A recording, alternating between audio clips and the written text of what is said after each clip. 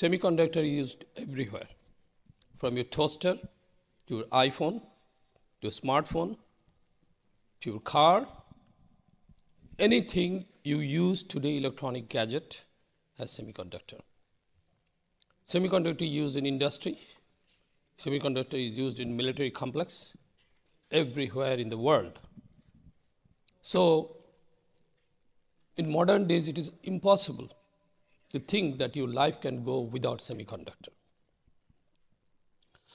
So, what happened in my life? How did I get involved in semiconductor? Let me tell you a little my life story. I graduated from TEDxRUET and I left the country. Never worked in Bangladesh in my life. When I went to United States, I went to the university and I realized that I'm not prepared to work in the semiconductor industry. TEDxRUET did not teach enough courses. So we had to study hard, we had to learn new things, take a lot of courses, and I ended up joining Advanced Micro Devices in Silicon Valley, California as a design engineer. I worked at AMD almost 11 plus years and many startups, many other companies in Silicon Valley. Only 4 countries in Asia took advantage of the first stage of semiconductor: Japan, Taiwan, South Korea, and Singapore. Later on, the manufacturing side, Thailand, Philippines, Malaysia. No other countries in Asia took advantage of that. In the 90s, there's a big change in the world. Semiconductor moved big time in Bangalore, other part of India. Now India produces almost 30% of the semiconductor chips. And then China, you know the China story, how far China has come. But everything happened since 90s. So I was in Silicon Valley. We were hopelessly watching what is going on in the world. We talked to almost all Bangladesh government because semiconductor is such an industry. Government has to patronize, government has to finance those industry. So first barrier I found that it's very difficult to convince the government, very difficult to educate the government. Awareness is almost nil in Bangladesh.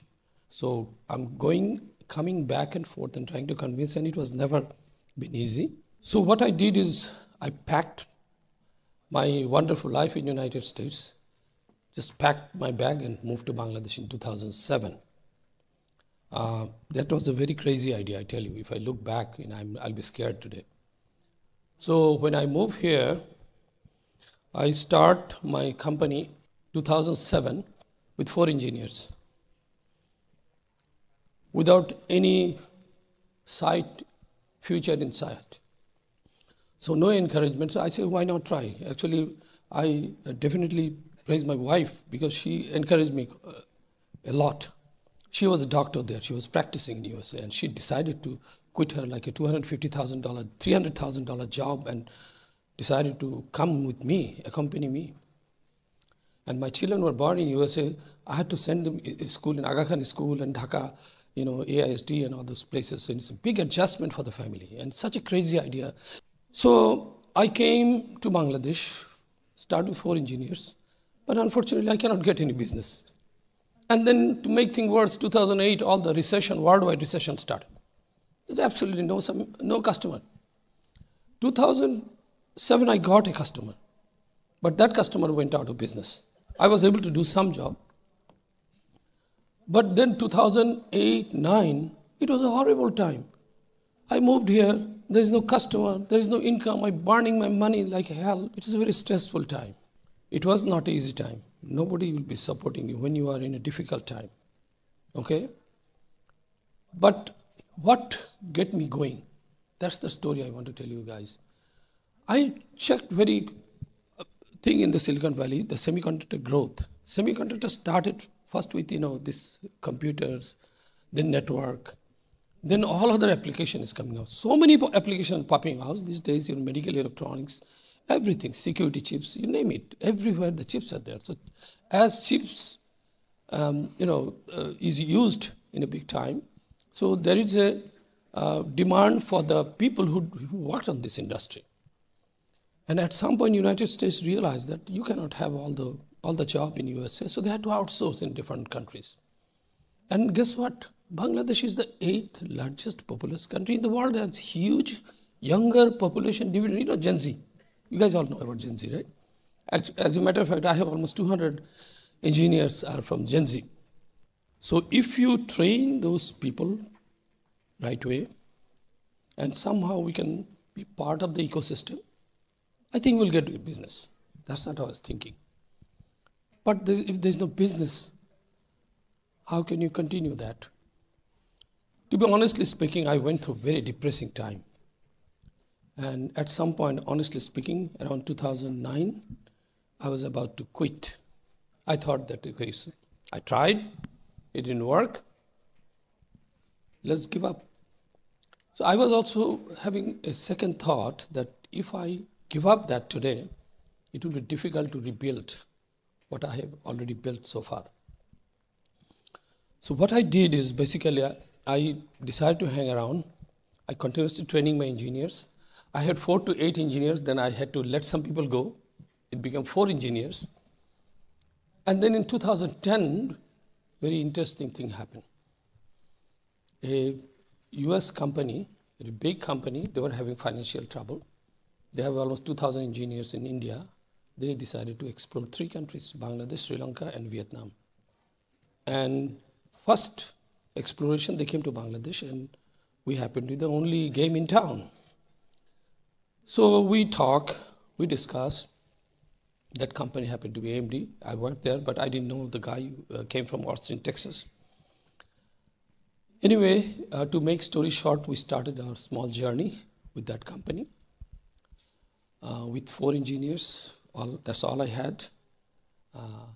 Now I have almost 40 engineers working for only that company. So after 2010-11, I didn't have to look back. As revenue started coming, because I don't want to go to the technical detail, but chip design is very complex, which is there are sweet spot in the business. We try to identify those areas. First, we focus that one because that's a sure shot. You'll get some money, some revenue coming in. If you don't have cash flow, you are a history, definitely. So it's very important. And just to let you know, I did not take any loan. I did not take any investment from anybody. It's completely my money because I can only gamble my own money. I don't want to take money from my friend. There are people who wanted to give me money. I said, no, I don't want to touch your money because I'm not sure whether I will succeed. If I'm not sure, why should I take your money? That's not the right thing to do. As we start building one company after another, we gradually start building our business. It is difficult initially. As we start proving ourselves, the barrier is gradually going away. We have right now more than 20 international. We have no customer in Bangladesh. We don't talk to anybody in Bangladesh. We start with 4 engineers. We have 4 offices in the 4 different locations in the world. We have a office in Silicon Valley. Almost 40 engineers work there. We have almost 35 to 40 engineers in Toronto, Canada. We have an office in Ottawa, Canada.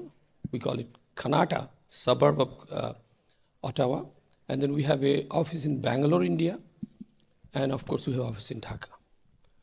Today, we have almost 480 engineers. We are almost approaching 500 engineers. Our goal, we are the largest engineering employer in Bangladesh. And we are planning to reach to 1,000 engineers. So keep your aim high. Now what happened? As we started growing, definitely our challenge is growing. But we are willing to take all the challenges. Initially, when I said, with this low-hanging fruit, we started with a little bit older technology. As time goes by, we also came to the top technology in the world. We become, as if you guys know about semiconductor, TSMC is #1 in the world in Taiwan. Okay? We become Design Center Alliance of TSMC. TSMC only qualified 21 company in the entire planet Earth. We are one of them. If you go to TSMC website, actually On 18th, I have a meeting in Taiwan. I'm going to Taiwan. I'm going to meet them. So we have access to the most advanced technology in the world.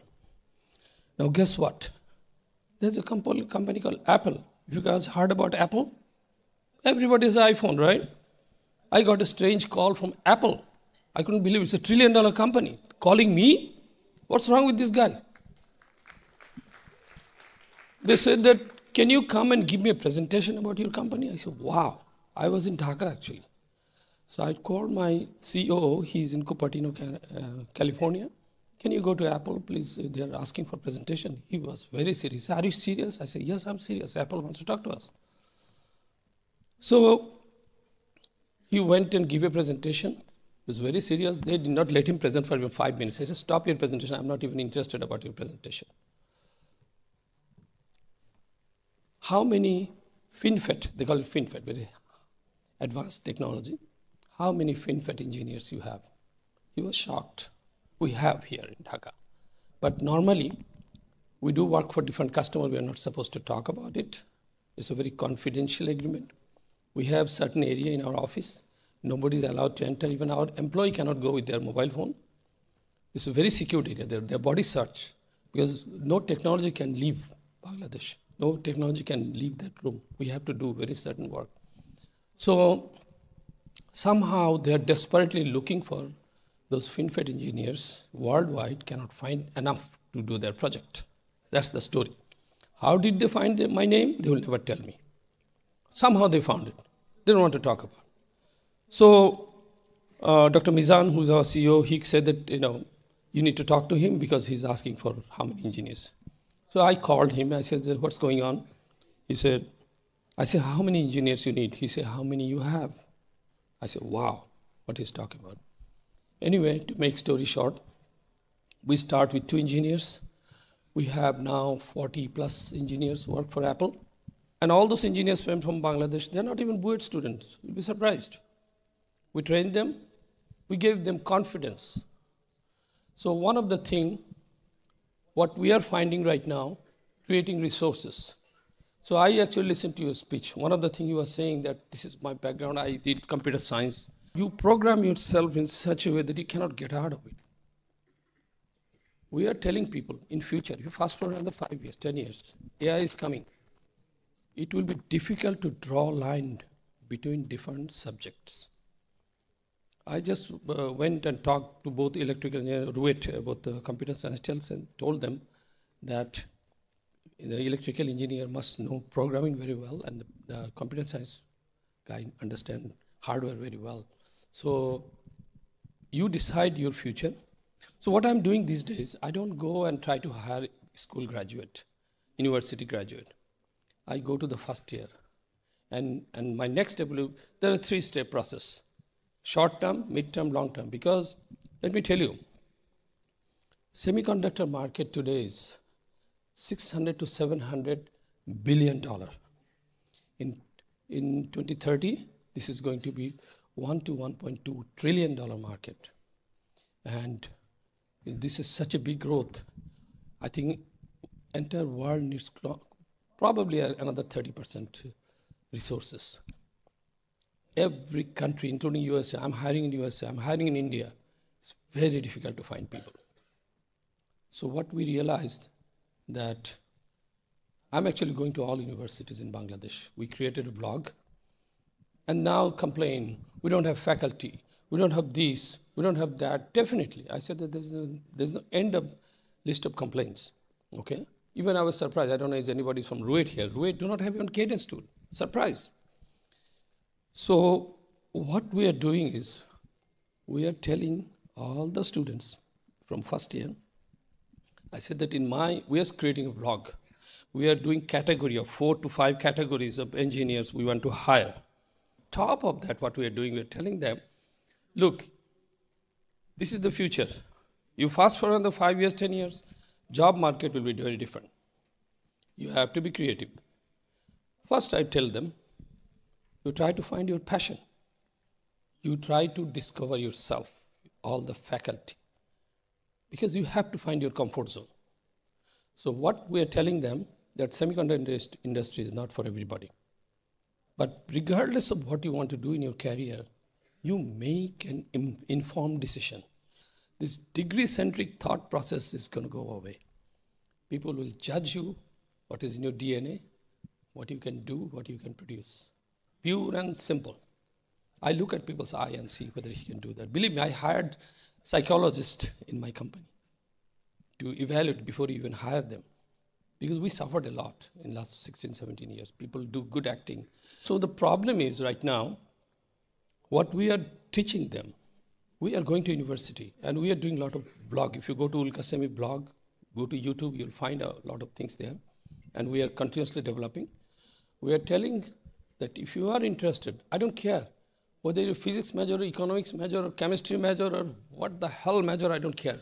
If you study, first of all, think, anybody can study anything. Anybody can learn anything Allah subhanahu wa ta'ala give in your DNA. You got to explore yourself. You will find your comfort zone. Don't stuck with the courses offered by different university. University is going through a difficult time because it's difficult to offer new courses and get budget, get faculty, train the faculty. It's a long story. I know all those things. So we're telling them that as a student, you study, you take a test. I don't care about your degree. You will be hired. So we just recently hired physics major, almost 20, right? 20, 50. I tell them, you take a test.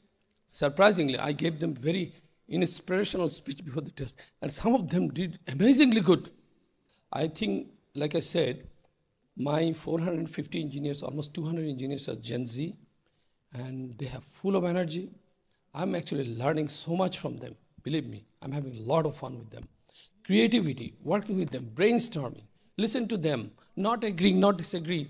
All those things actually give a lot of energy to you.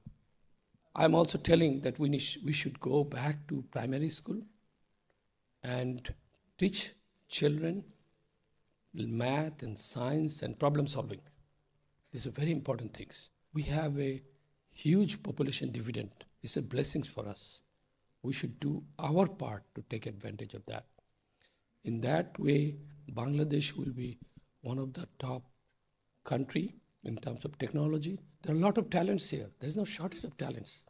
We cannot utilize them the way we want to. Samantir ekta গান আছে, আমি অতি সাধারণ, নাম ছাড়া পরিচয় আর কোনো নাই যার, আমি সেই তোমাদেরই কোনো একজন. Thank you very much.